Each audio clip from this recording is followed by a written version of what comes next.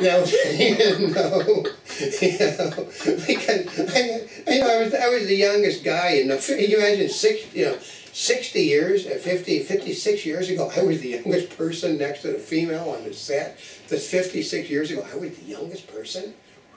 That's not good. But generally, those people were all in their 30s, middle 30s to early 40s. And they were supposed to be like their teenagers. Yeah, so I was the only person that actually could surf. They'd get out on the board too, and I'd be standing up on the board. The difference between me and them was they could swim, I couldn't. I'm not a great swimmer. I'm a great floater. I can do backstrokes, side strokes. I'm not. I hate getting water in my nose. So, but I got so many people pissed at me. Now all you got to do is watch one of the movies. I'm laying there. They call me in, and I'm basically providing interference for somebody. Again, I come in and I'm supposed to lay down on a tabletop. And I had a tendency, because I didn't know what was going on. I'd watch the director and he'd give me directions. I would do this so much during that they stuck the hot dog in my mouth to keep me from looking over at the director. I'm going to have to look at that one. Oh, I didn't remember. All they said was that the director went, and that's what they did. And all you got to do is see, watch for the surface and pitch. I'm laying on the table, and they stick a hot dog in my mouth. Another great picture. Another one. The guy is supposed to do a backflip off of the tramp, whatever it is, the board, the springboard at a swimming pool. He didn't show up. And you had to do it? They called my mother. My mother said, "He can't do that." And they said, "But his grandmother said he can. He doesn't swim." And they said, "But he does these movies." He said, "He does a great floating job. He doesn't swim."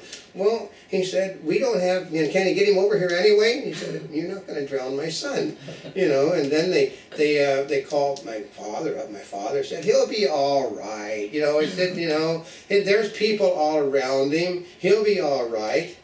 So, yeah. You never told me this one. So my mother said, "Well, okay, he can go over and he'll do your backflip." They didn't ask me if I could do a backflip. They never asked me if I could do a backflip. I'm not a gymnast. I don't do that stuff. So they said, "Okay, here's the deal. You go out on the board, you hop up, you do a tuck, and a reverse tuck, and you hit the water." And I give him my look. What did you say? He said, "You go out on the board, you hop up in the air, you do a reverse tuck, and you hit the water." And I said, "I don't do that." And they said, "Well, you do now." Did you actually do it? Oh yeah, I did it. How did it come out? It came out with my mouth hitting the water. Oh, God. Yeah, I hit the water. I managed to do the thing, because all I say to the other guy, I watched him, because everybody was going out on the thing, and everybody was doing their things. Some of them were just going up in the air and jumping in. Some of them were going up and doing double things. I had the back, and I hit the water. I did the back into it, and I hit the water with my hands and didn't close my mouth. Well, now I know why the other guy didn't show up. Yeah, that's why he didn't show up. Because I damn near hit the board. Because the board, when you do it, everything behind you is. And you have to jump out far enough so you don't. And it's sort of why, if with the television camera, with the zoom stuff on the day, you can sit there, you can't see it, but I'm doing it, and my eyes are looking, and I see the board, and I go by. Really? That's why my mouth was open, because my eyes were seeing that board like that. I know people they pounded their brain, knocked their brains in when they do those things in the Olympic Games. So I missed the board by about that much, but I drank a lot of water. And then, I'm down there like this in the water, and the camera going like this. And, finally, somebody just, "Hey, he's drowning, I think." So they yanked me up by my shorts, and then you get this in the drink.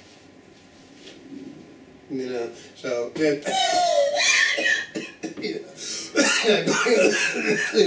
they're hitting me on the back, trying to get my lungs were so full of water. But you did not report accidents in those days. There was no money. They had no insurance on most of the pictures I worked on ever. Which is very unlike what they do today. Yeah, you did not have insurance, so it was a good thing. But those are the things we did. But you know, I've been, I think, 300 some productions in my life. That's a lot. I'm actually thinking about getting an IMDb. I'm registered for it now. You know, because in my era, what happened was, if you didn't, okay, I'm from the era before the unions required everybody to have their name on the screen, even if they basically blew their nose, they got their name on the screen. Today. So I could have a line and nobody knew I existed because they only put the principals, you know, the major parts. They only put the... That's why sometimes, I know, you look at the credits in some of those older movies, it shows they have 5 people in the movie. Yeah, and they only had like a half a dozen people involved in the production. Yeah, and you know that's not right. And today the things go on 5-10 minutes. I mean, I actually did making fun of it. I worked on a project in college where we just did nothing but one long crawl. You know, we named everybody that was in, everybody that was in the film department, the teachers, their assistants, you know, all the students, we put them on the crawl. And that was the whole project was, well, we're sorry it took so long to do the crawl, we didn't have time to produce the movie. You know? Are you serious? You didn't want to... No, that was the thing. It was the crawl, we put the names of every person in the film department on the crawl, all of their assistants, their husbands, their wives, their children. You know, we wish to thank everybody over at Anheuser-Busch, and then we put everybody's name. The crawl, okay, it was supposed to be a short, and the thing went on like, I think, 17 minutes of just people that were in the, you know, we were in the, you know, the directors, the director's assistant, the director's assistant, the director's assistant's girlfriend, the director's assistant's boyfriend. And then we wish to thank everybody over at Interstate Bakery, and then we named the baker, the head baker, and you know, and that was the whole fun thing. And at the end of the movie, the actors that came out, they come out to do their thing, and then the director says, cut, we don't have any more film, the crawl took up too much. So, that was it. Just a how did you do on that project? Actually, they really had a sense of humor. They thought that was funny. They really thought that was funny because that's how. This is when it was just starting.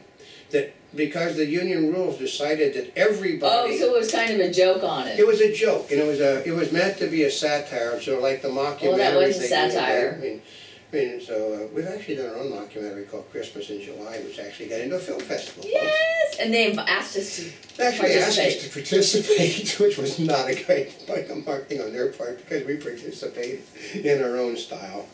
But this is the way it is, because if you see me, a lot of people recognize me somewhat because actually sometimes I get in my tall stage and my trimmer stage. I think when I'm trimmer and taller, with my hair I stand out because, like I said, I was 5'10"3/4 before a lot of damage to my ankles and my knees and hips, and I was always about this much taller than most of the people I was around. It's why John Wayne and those people stand out, because I'm like this much taller, and then they're like that much taller over me. Which I think that means you have two sets of stars in Hollywood, the short and the tall. There doesn't seem to be any in between. You're either short or you're tall. And the in-betweeners are all the people that you go see.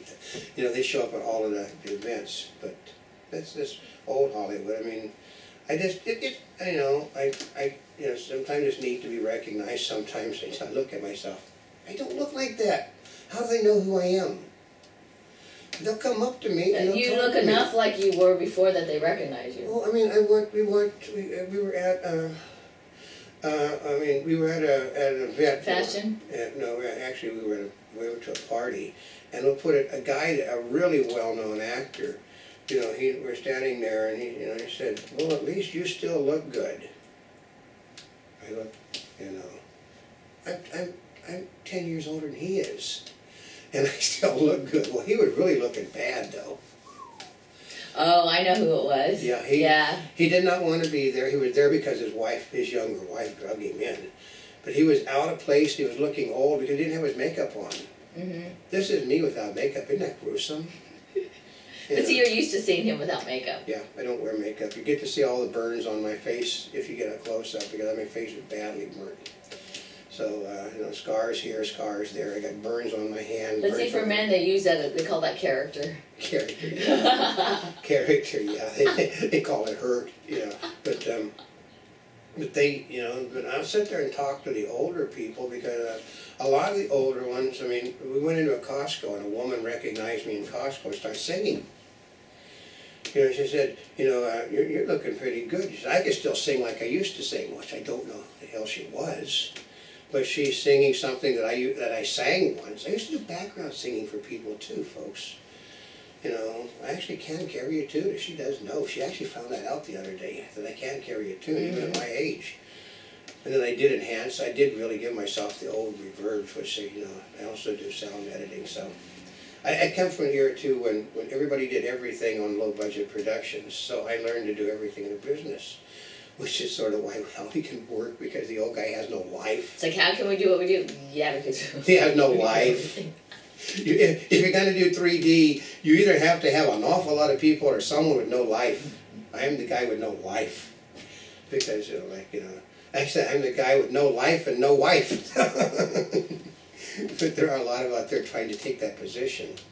I know. I know. Listen, you might, okay, we'll put it this way, guys. If, you know, if you're a girl, why would you want to go out with me at my age? And if you're a young guy, why wouldn't you want to go out with her? Yeah, we don't know what's going on with the young world. So, and believe me, she's wore less than this to some events. I have? Yeah, some of the dresses you have. No, there's more covered. Not really. Yeah. Yeah, okay. All the important parts were covered unless you moved. Yeah. So, there's more covered. but they were perfectly acceptable. The guys would basically just go. They just stop and stare. They stop and stare, you know, so that's what we want to do. But that's more or less what we're doing, unless you got something else to say. No, I mean, part of it is those are the things that we have coming up. Yeah, it's basically, it's an important thing to us because we're expanding. We're doing our money push right now because we are basically the last standing. Actually, everybody that we knew that started out at the same time we did on the internet is gone. Mm-hmm. They couldn't, and we're technologically, when we're going out today or whatever it is and get a brand new tablet for not a spring chick to play with. I know. I still can't decide. I keep looking at them. Well, because we are basically moving into a different area. What happens is we, through act of God or something, get moved up the food chain, and every time we get moved up, we have to go technologically further than what we were before. It's what puts us ahead of everybody is technology. Which is always what we want to do, but you know, sometimes you're not quite certain what you want because, well, you're waiting for the next, because there were so many tablets that were coming out, you're waiting for the next one to come out. And the next one will not be out that we're halfway interested, which would be the Dell Street 10 won't be out till When's it coming out? June. Oh, that's too late. Yeah, and she needs. So we're looking at what, the Motorola Zoom? We're looking I at like the Galaxy, but I don't think it does enough. No, Galaxy doesn't do enough. The Dell Street, the smaller one, is just too small. Yeah. Because she's also, right now she's trying to decide on whether to get a new cell phone or not. So she likes the one she has, but basically it's not functioning right. I know. Well, that's part. The new one does more, but I like the screen on mine. I like the screen on her because no matter what they say, the screen on the is bigger than the screen on the other Motorola. The Motorola, what's it called? Axia or something. Area or something. Area. It is a smaller screen. You cannot tell me it's not a smaller screen. It's just like the difference in viewfinders. The 3D camera has a bigger viewfinder than does the side LED thing than does the other cameras we have. Mm-hmm. It's that much difference. You can tell it when you look at them. Mm-hmm. But because she's going to do basically when we do the Long Beach Grand Prix, she's going to do live stuff from the Long Beach Grand Prix. Also, we're probably going to start doing old cam live once we get that piece of equipment. Oh, really? Yeah, because we are on live stream. We just don't tend to use it. We're live stream. Oh, you know what? Then that would drive us into that, because I looked at this one from Lenovo, which has the tablet and the other, but it doesn't have the front and rear facing cameras, whereas the other one does. It has front and rear. So actually you could sit there and... We can do front and rear facing at the same time, because we can do our stick, which most of the time is, she stands beside the camera, And and basically most of this stuff is just all coming off. It's rip and read, but I don't really know. The only thing that I give any thought to is Monty Bubbleisms, which most of the time